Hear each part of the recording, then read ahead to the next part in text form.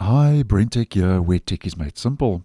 So just a quick video to let you know about a possible new feature that could be coming to the Edge browser, which is currently being tested and worked on in Edge Canary 1.28, which is the latest preview version.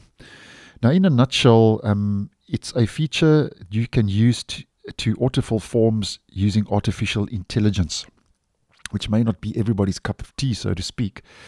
But in Edge Canary 1.28, to get to the feature, we just head to our profile and we just click on the wallet shortcut because it's part and parcel of the wallet settings.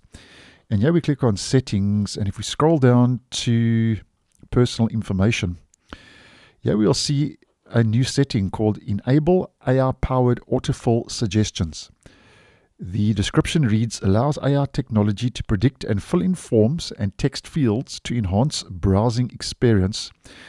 Your personal data is secure and won't be used elsewhere. Well, that's according to Microsoft. Now, this is still early days, and there's no way at this stage to see how this works.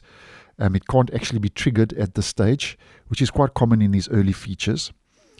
And the good news is, obviously, this could cause a bit of privacy concerns, so you will have the option to toggle that off if it ever does make its way down to the stable version.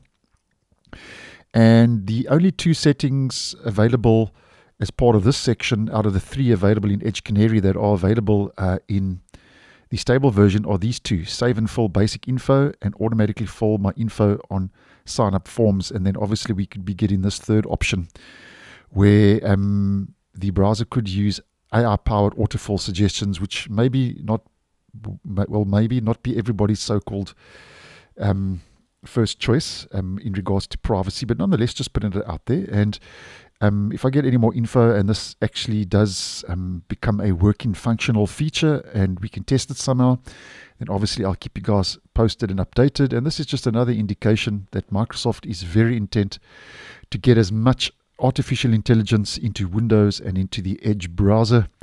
Like it or hate it, it seems that AI in those platforms is here to stay. So thanks for watching, and I'll see you in the next one.